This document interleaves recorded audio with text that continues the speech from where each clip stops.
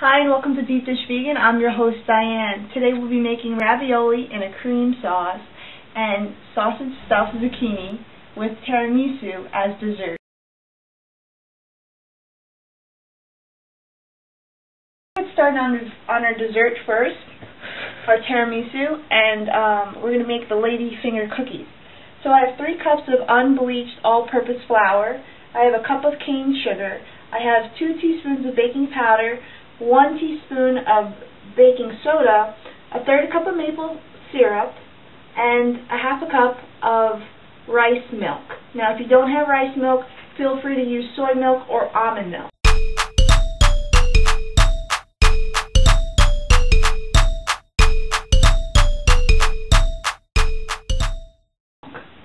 So I'm going to sift our 3 cups of unbleached all-purpose flour. If you don't have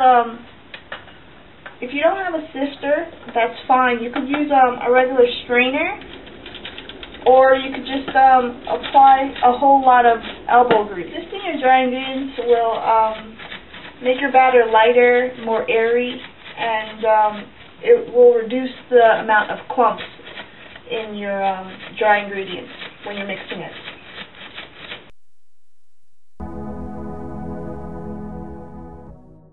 Okay, so I have Earth Balance buttery spread.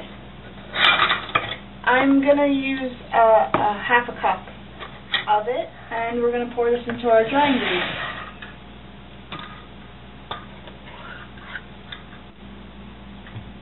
And with a wooden spoon, I'm going to blend the butter into our dry ingredients.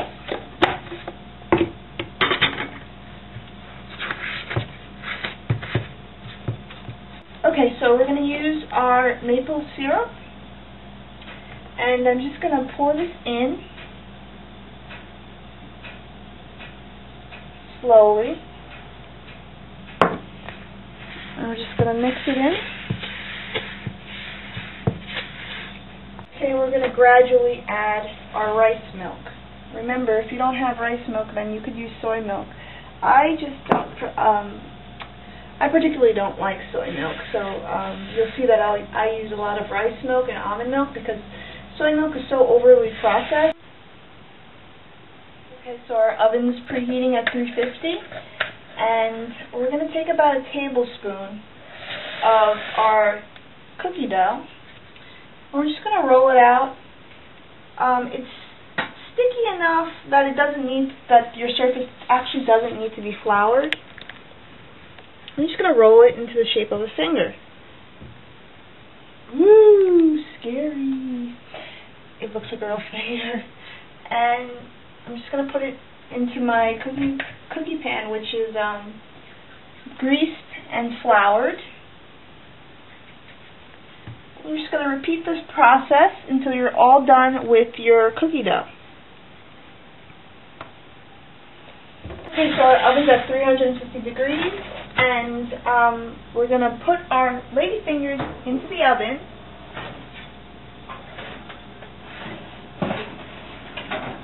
for about 8 to 10 minutes.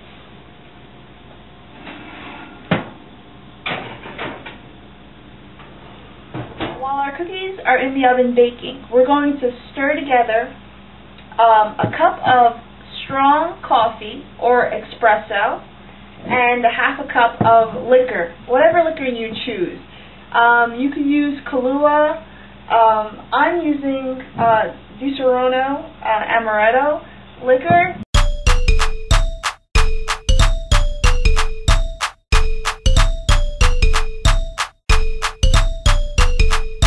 And now if your guests or if you can't consume alcohol, then I would suggest you use almond extract as a substitute, or even vanilla extract, or even anise extract. That's really fun to play with in the kitchen. This to dip our cookies into.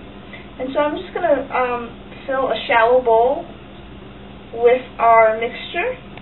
Okay? So our lady fingers are done. It's been 8 minutes.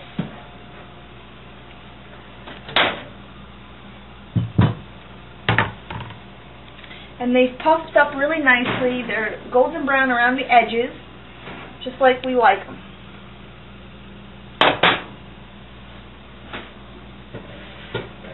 Okay, so we're going to let our cookies cool down completely before dipping them into our coffee and liquor mixture.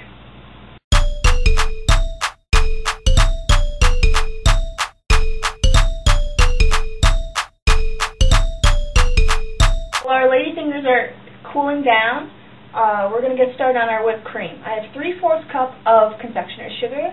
I have a teaspoon of vanilla extract. We're going to use a teaspoon of our coffee and amaretto mixture. And I have 2 cans of coconut milk with the complete fat that I've let sit overnight in the refrigerator to solidify and thicken for our whipped cream.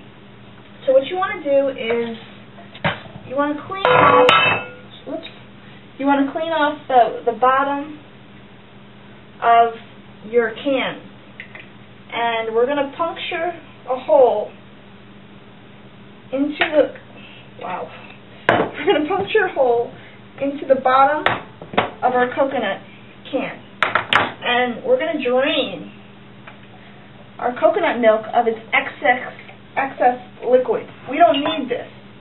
Don't throw this away because this is good. You can make coconut rice with this coconut milk, and you could use this coconut milk in cereal. So you don't want to throw this coconut milk away.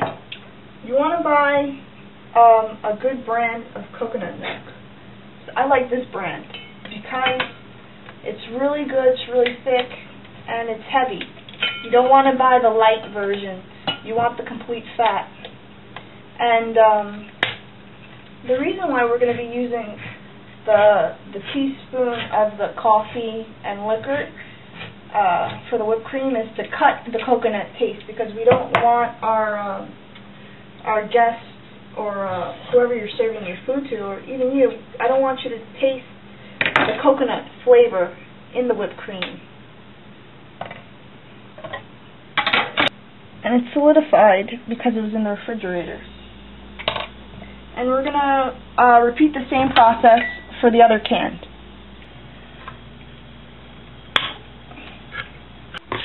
We're going to add the teaspoon of vanilla extract. Let's add our sugar to the mixture. And our last ingredient for the whipped cream is our coffee and liquor. Our cookies have cooled, and what we're going to do is we're going to use a spatula to separate our cookies.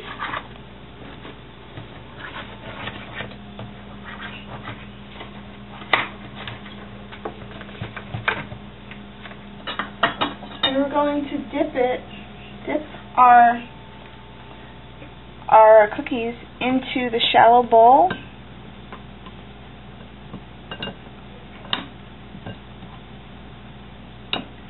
And we're going to place them into a clear pan.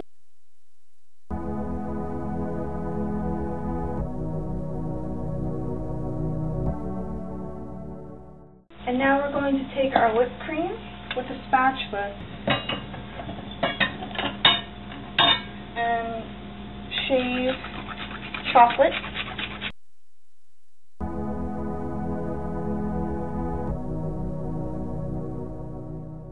Okay, so we're just going to cover our last layer with chocolate shavings, and we're going to put this in the refrigerator to chill for at least 1 hour.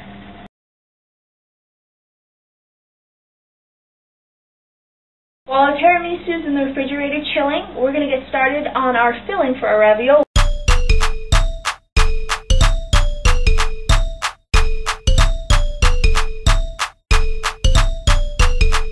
We'll be using tofu. I have extra firm tofu. I'm going to be using half of it, so that's about 7 ounces of a block of tofu. I have a teaspoon of nutritional yeast flakes. Nutritional yeast flakes are great because they give food a cheese-like, nutty flavor. And we're going to be using half a teaspoon of ground black pepper. We're going to be using a teaspoon of Italian seasoning. And we're going to be using 1/4 teaspoon of sea salt. I have a lemon. I'm going to use only about a teaspoon of lemon. And so I'm just going to cut our tofu in half.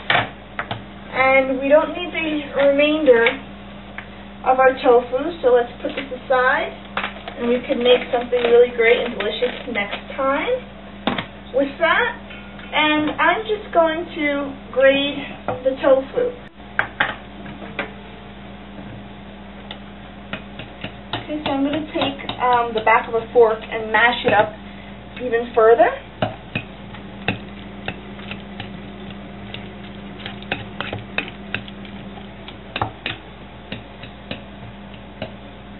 You could hear the water boiling.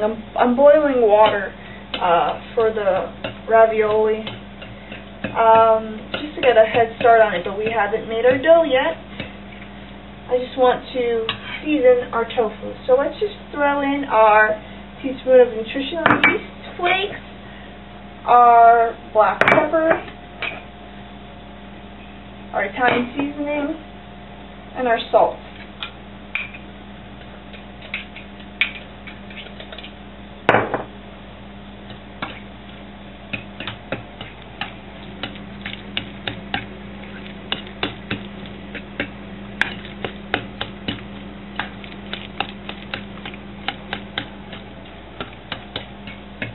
And we're going to use about a teaspoon of fresh lemon juice. And we're using the lemon juice because the lemon juice gives our tofu the tangy taste that you could find in the ricotta cheese.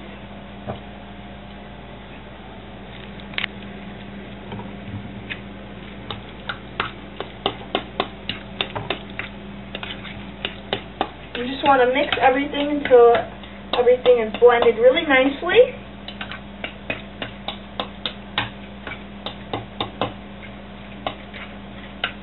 Perfect. And we're going to set this aside for about 10 minutes while we get started on making our dough for our ravioli.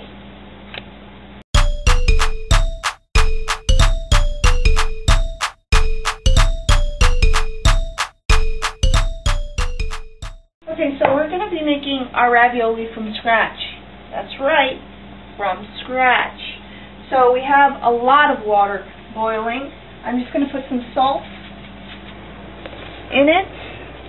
We're going to put about a tablespoon of oil in the water so that our pasta does not stick. And let me just mix that. Okay. So I have 2 cups of unbleached all-purpose flour. I have a half a cup of semolina flour. I have a teaspoon of sea salt. I have 3 tablespoons of oil. I have a cup of vegetable broth. We're using vegetable broth instead of water, but if you don't have vegetable broth in your refrigerator or in your cupboards, then feel free to use water, but I'm using vegetable broth for extra flavor in our dough. So let's throw in our 2 cups of unbleached all-purpose flour,